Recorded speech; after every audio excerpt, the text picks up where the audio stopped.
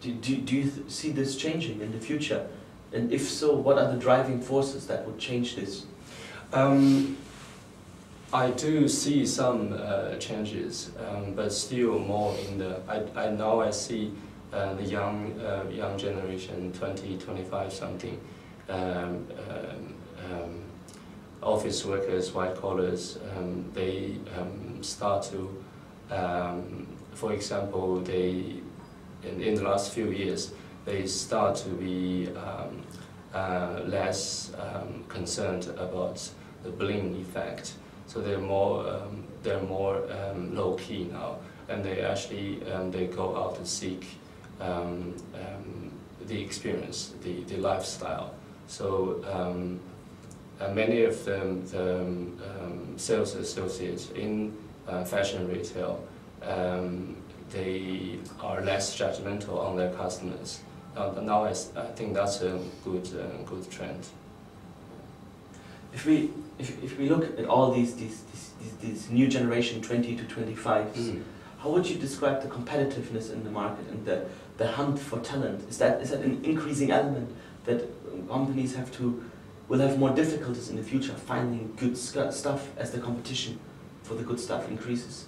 I would say compared with before, it's definitely it's less difficult because the young generation are getting more and more sophisticated in terms of taste, style. So I believe it's easier now. You get a larger pool of qualified people for retail. But on the other hand, the brands are coming. New brands are coming, and the existing brands are expanding retail space, and they with more shops. So the demand is also high.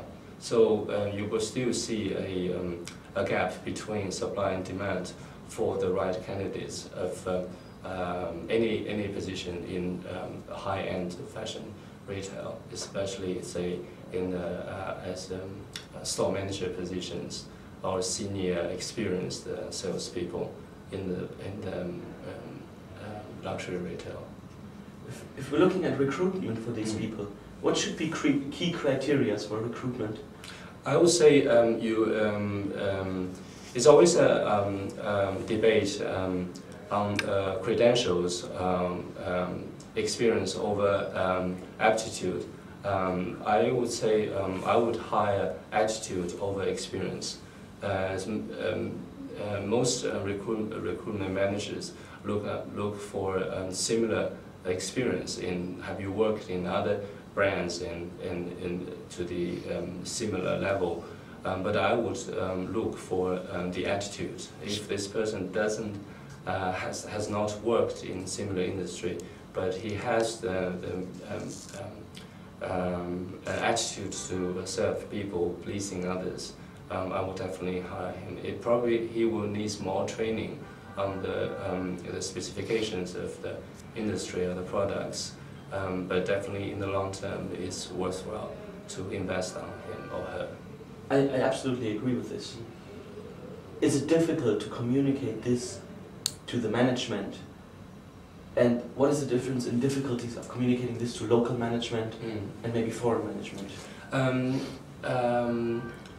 I don't see much difference between the local management of the foreign management. And the local management of our clients actually getting more international, and the foreign management in China, once they operate a while in China, they know the specifications of Chinese market, so their mentality is somewhat localized. So the gap is not huge. What's the problem with the management, the HR or the training management of our brand, of our clients is because they see a high turnover of a staff, so they will always tend to think that it's not worthwhile to spend too much on training. But if you don't spend too much on training, and then the sales associate will not get updated in their skill, then they will sell less. So, and they will get less financial reward or career reward, and then they tend to go even faster out of this brand. So then the turnover is kind of higher, and then that will prompt the sales managers or retail managers think that we need less training. So it's actually an evil circle. Yeah. What is important is for the HR training manager is to really have a long-term training plan. Training is not a one-off issue. Training is about repetition, is consistency. So you really need to have a training plan at least like 3 years on what you need to address in your training plan. If we're going up the ladder, further up in the middle and upper management areas, there are still a number of expatriates in China. Do you see the importance of that decrease over time? No, it's actually, there was a certain time like companies are hurrying to localize everything, but I see while the Chinese customers' demands are getting higher, and they're getting sophisticated faster than the salespeople, because the affluent Chinese people, they travel abroad and around the globe, and they know what they want, and also they know what's the optimal customer satisfaction they can get, and they should get in such brands. So they have the same expectation while they travel abroad, and they bring the expectation back here. So their expectation is going very high and faster than what they can provide on the market. I see lots of brands that rethink their staffing strategy. I see they start again to hire foreign, even store managers, and in one or two brands, I even see Italian retail staff on the floor, sales associate, foreign face. And it's not just for the face, but it's for their skills and to serve customers, and also for their example setting effect on other staff in the store. So would we see maybe even a reversed effect of that, and seeing Chinese expatriates in US companies in the US in the future? You mean Chinese retail staff in the US? In a US company. In the US company, but working in China? Working in the US, basically exactly a mirror. Okay, in retail I don't see that unless it's to serve Chinese tourists in overseas stores. But still, I think that what the local Chinese staff can provide in terms of customer service still has a long way to go to meet the Western customer expectations. Maybe another question, not necessarily on the floor work stuff.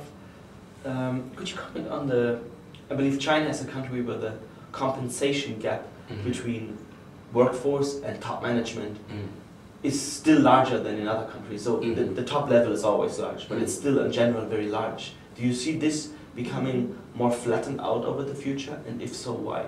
Definitely. But this can, because China right now still has a oversupply of laborers, workforce. I think the gap, the income gap, can only start to slim down when the workforce, the oversupply of workforce is eased.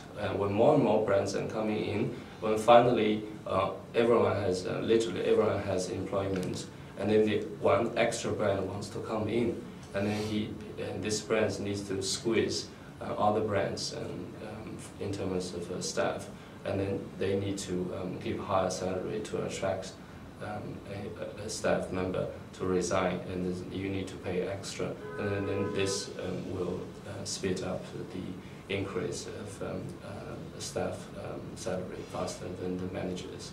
But right now, in the foreseeable short run, I don't see the gap between the income of management, income staff will go down anytime soon. Yeah, may I add on this? Do you see the demand for work exceeding the supply of work in the near future? Demand. I am aware this is a quite sensitive topic. Yes. Demand for work. Yes. Will exceed the supply of work. I think it's already. It's always the demand for work. I mean the applications for work. No, other way around. Other way around. Yes, the demand for the supply for work. Yes. Not anytime soon.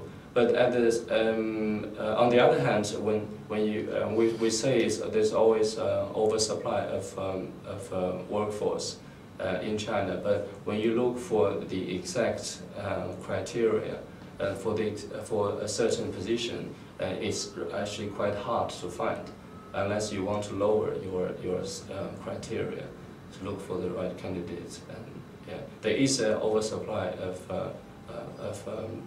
workforce, but there are lots of job seekers. But when you look, when you scrutinize, you very hard to find someone actually suitable for the position you are hunting for. Last question, which is not really a question, but asking, or maybe you can share a story with us on a very good example of retail workforce management you have in your mind, or maybe even a really bad example. I'll give you a good example, but unfortunately it's not in China. A very good, you mean customer service example? Yes. Okay. I was on just a month ago. I was on a United Airlines flight from Shanghai to San Francisco. The cabin crew, the average of cabin crew is, they call it grandma airline. They definitely, United Airlines has the highest average age among all airlines. And the average age I observed in my flight was probably 50 to 55, the average. Yeah, they really senior, have lots of experience, and they're so nice to people. You cannot get this from junior staff. They hand out a little snack. It's individually packed pies, almond pies. So I was tasting it. It was so tasty, and I opened it. I had it, and then I was looking at the package and trying to find who produced this. It was so delicious, and I was so intent on this package, I forgot. And the lady was handing tea as well, and she handed tea to me, and I was like taken a surprise, and I said, "Oh, I'm sorry. I was just studying. I talked to the lady. I said I was studying on this package to see how where it was produced. It was really delicious." So she noticed. She gave me the tea. She said, "Oh yeah, you love the biscuits, and we got good comments on this biscuits from other customers as well." So I got the tea, and then 10 minutes later, because it's a very busy flight and full occupancy, and 10 minutes later, she had many rounds and serving our others. And 10 minutes later, when it's quiet down, and she called me from behind. She handed 2 more biscuits. She said, "I thought you would love to have more." And that's 10-15 minutes later. She still remember this customer was very interested in this biscuits. That was so good. I felt so good, and she really cared about the individual interests, the individual needs of each customer. That was very good. Going beyond the obvious. Thank you very much. Thank you very much, Marcus. Thanks a lot. Thank you.